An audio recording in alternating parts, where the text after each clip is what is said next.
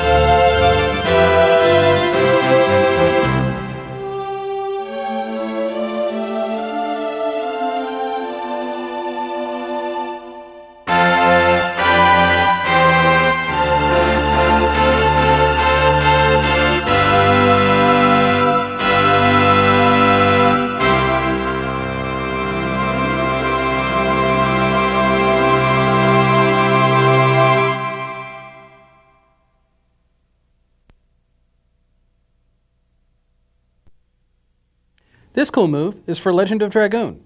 I'm going to show you how to open the locked chest in the Phantom ship. Here we go. In the Phantom ship, there is a chest that says evil may come to the person who attempts to open the treasure chest.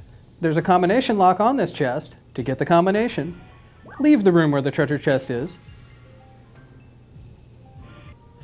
Go down to the lower right-hand corner of the screen, and then make your way over to the staircase that leads down to the lower deck of the ship. In the lower deck of the ship, you'll find a hallway filled with ghosts and several doorways you can enter. You must fight your way through the ghosts in the hallway to get to the door all the way in the far right-hand side of the hallway. Once you get into the room at the end of the hall, make your way into the upper right-hand corner of the room, where there's a small sparkling bit on the floor. Press the X button to inspect this, and you'll be visited by 4 ghosts. Each ghost will tell you a different number. Take note of these numbers. For 3 of these 4 numbers are the solution to the combination. Now that you're equipped with the clues that'll help you solve the combination lock, make your way back through the hallway to the upper deck of the ship. The first time you attempt to open this chest, you'll get 10 tries. If you're unsuccessful in choosing the combination within 10 tries, the chest will lock up on you, and you'll have to go get new clues from the ghosts in the lower deck. Using the numbers that the ghosts in the lower deck of the ship told you, rearrange the numbers until you find the correct combination. Whenever you input the incorrect combination, you might see 3 dots appear on screen afterwards. This indicates that 1 or more of the numbers you chose was the correct number and was in the correct position for the combination. This will help you know you're on the right track when you're trying to figure out the combination.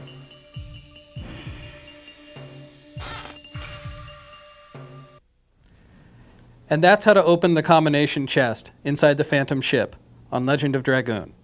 You can repeat this up to 6 times, but each time you do, the chest will reset, which means you'll have to go below decks and get new clues from the ghosts. You'll also get fewer and fewer times to input the numbers before the combination resets each time. Good luck!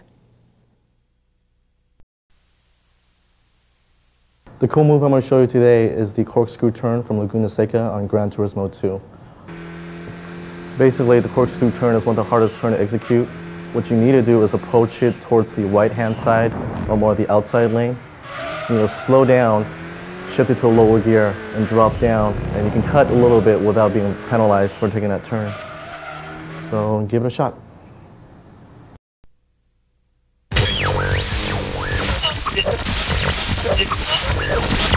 Hey gang, do not adjust your screen.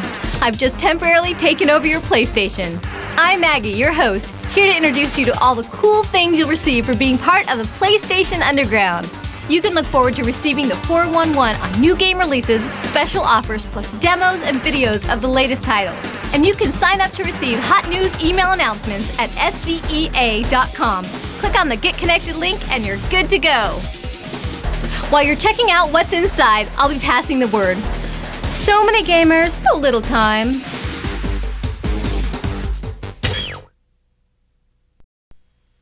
This cool move is for Medieval 2, the level Greenwich Observatory. I'm going to show you how to solve a puzzle just inside the docks area. In the docks area, you'll come to a room with 4 switches. Each of these switches has a meter above it, and you can change the positions of the meters by using your hammer on the switches.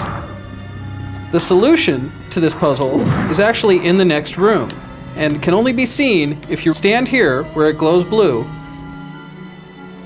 hold down L1 and triangle to remove Dan's head, then press L1 and triangle again to switch to the point of view of Dan's head. Once this is done, you can press the R2 and L2 buttons to look inside the chamber and see the solution to the puzzle. Here we can see that you need to set the first and second switches to the full position and the third and fourth switches to the barely full positions. The key to this puzzle is losing your head.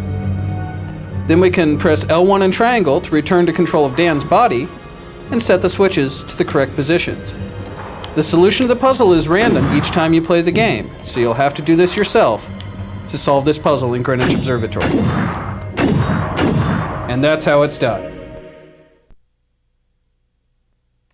Here's a cool move to get off the rooftop in the New York slums level for Siphon Filter 2. What you want to do here is come up onto this fan. Make sure you select a powerful weapon with enough ammo. You have a couple of guards up here that you're going to want to take out.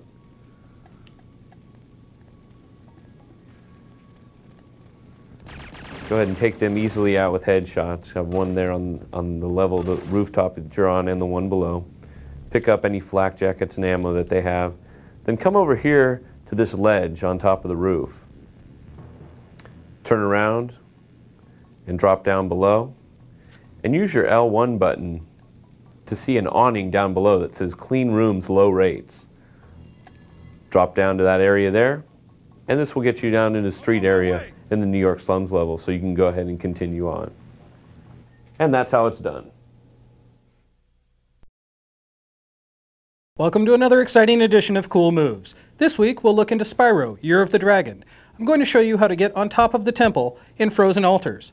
Make your way from the beginning of the level, up this staircase, and around this corner, where you'll come to a ledge you can glide from.